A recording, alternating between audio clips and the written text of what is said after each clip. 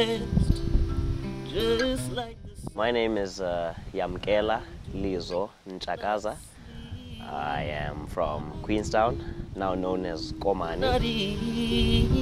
I actually started with LLB in 2015 at the University of the Free State, and I did that for about a year and a half until I realized if I'm not pursuing music, I am going to just forfeit my life.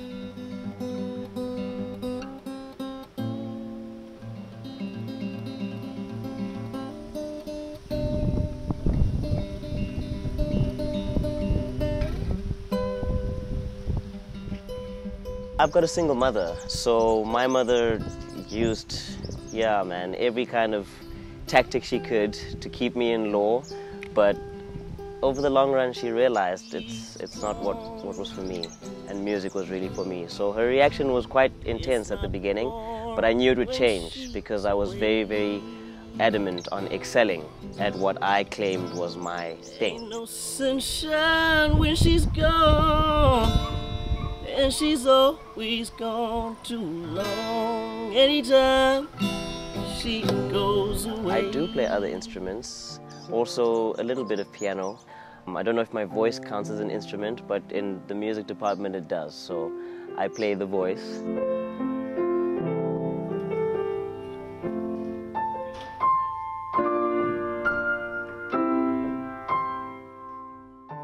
You know, sometimes I think to myself, why me? Because music is like, it's like oxygen, you know?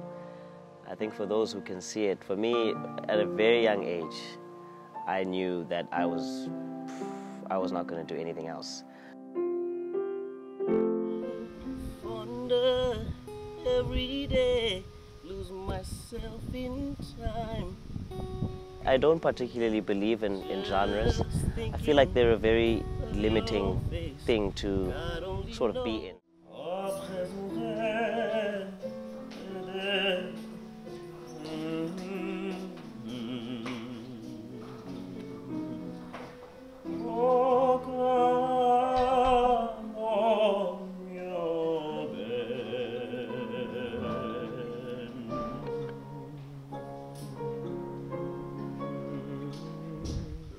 I admittedly do lean towards soul, R&B, you know, singer-songwriter kinds of things. I try and keep it very simple, just the guitar and the vocals.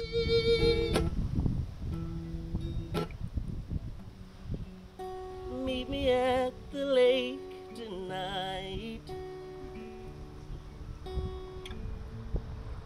Will you ever take the dive?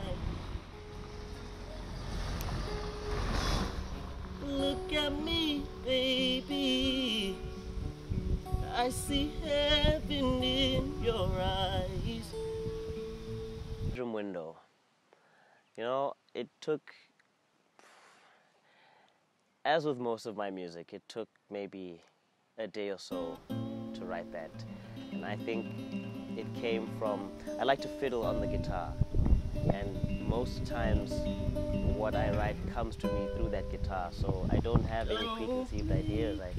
I kind of go around and play things that make sense or don't make sense, and then I stumbled upon that little intro. And I was like, okay, I feel a little heavy as well. I mean, life as well. Life was just crazy. Beginning of this year, last year as well for COVID. So I found myself spending a lot of time in my room. I found myself spending a lot of time alone. A few things happened in life that I felt like I had to release. And that is basically the core crux of my music.